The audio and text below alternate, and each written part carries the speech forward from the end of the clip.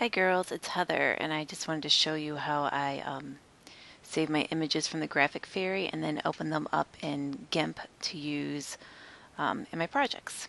So I've already searched through the Graphic Fairy and I found this cute little golden fairy girl, and I'm gonna click on her once so that it's just the image herself, and then I'm right clicking and I'm gonna save the image as.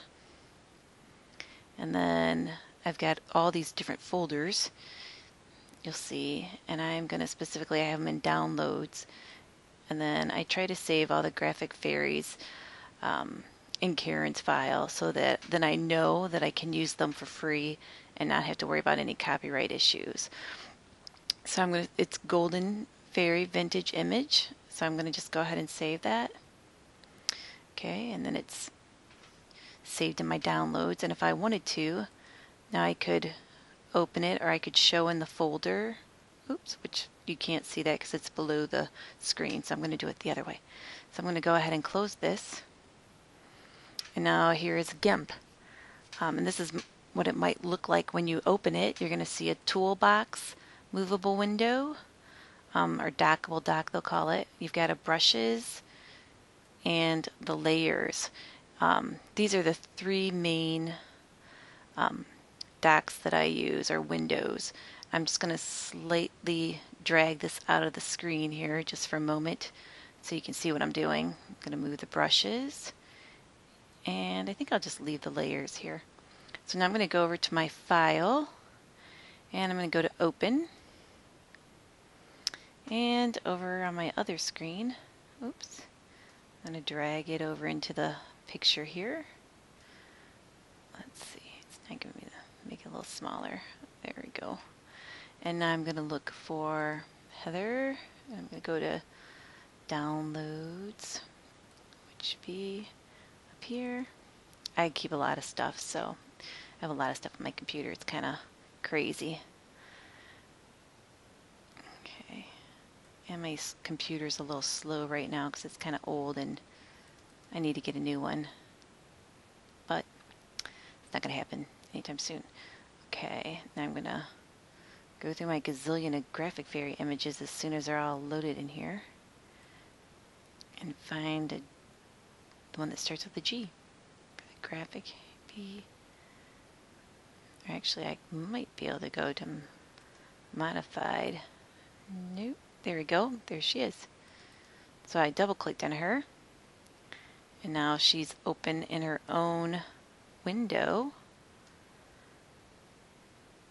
which I'm going to make smaller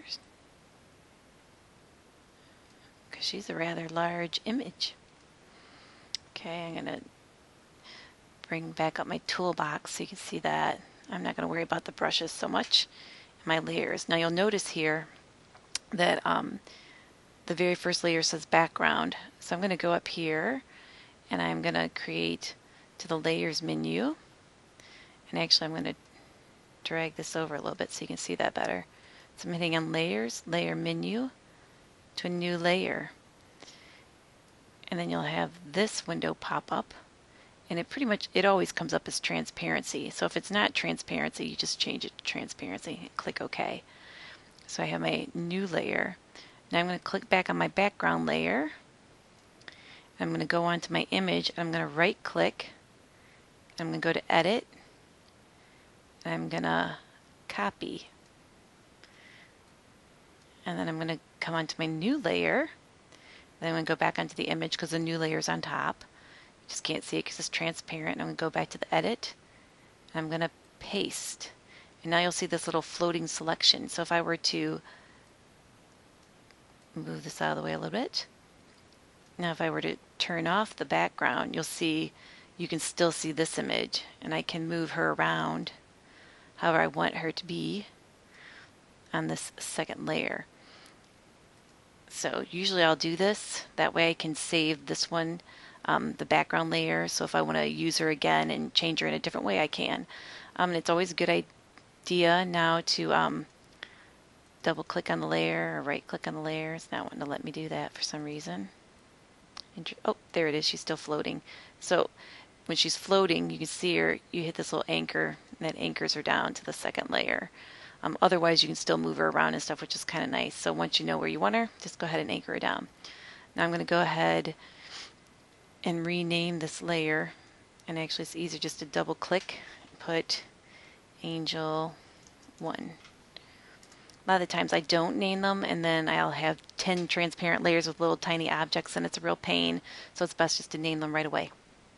Okay, I'm going to show you a tool. Since this is a simple image, we're going to get rid of the background here because it's all white. So I'm going to come over here to my toolbox and I'm going to use this fuzzy select tool. I'm going to click on it to select it, and then I'm going to come over here and I'm going to click anywhere on the white space, and you'll see that little line, and that is showing you what's been highlighted. Now if you go up here to select, you'll see that there's like an option to invert, so if you wanted to, you could invert it. This is showing you that all is selected, and if you want none to be selected, you would hit the none, but I don't need that. So now I'm going to hit the right click, and I'm going to come over here to cut, and you'll notice that all that disappeared now. Now I'm going to take this tool and I'm going to get in here as well, right click, edit, and cut. You could also do delete, that would work as well.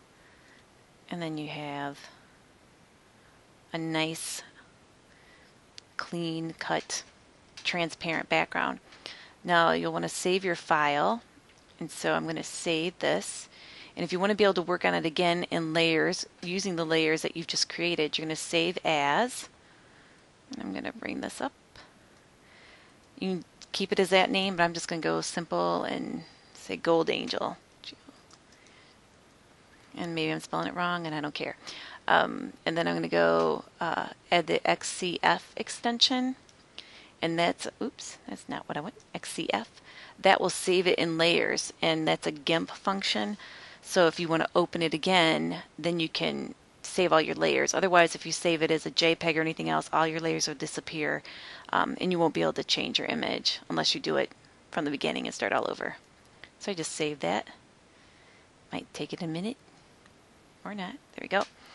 Okay, and then if I'm going to use this in a project to load onto my silhouette page or something, I could save it as a JPEG if I wanted the white background, but I don't. I want to have this transparent background, so I'm going to save it as a GIF file, even though I think it's GIF. I was told it's GIF, G-I-F, but hey, whatever, right?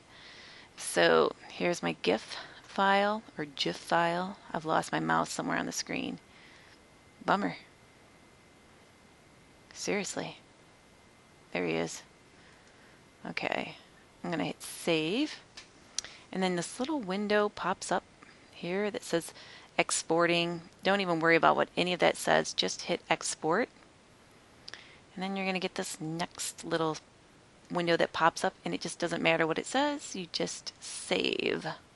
So now you're going to have this image that you can use again as a GIF, and you can put it into one of your like into a machine or whatever. So now I'm just gonna save it.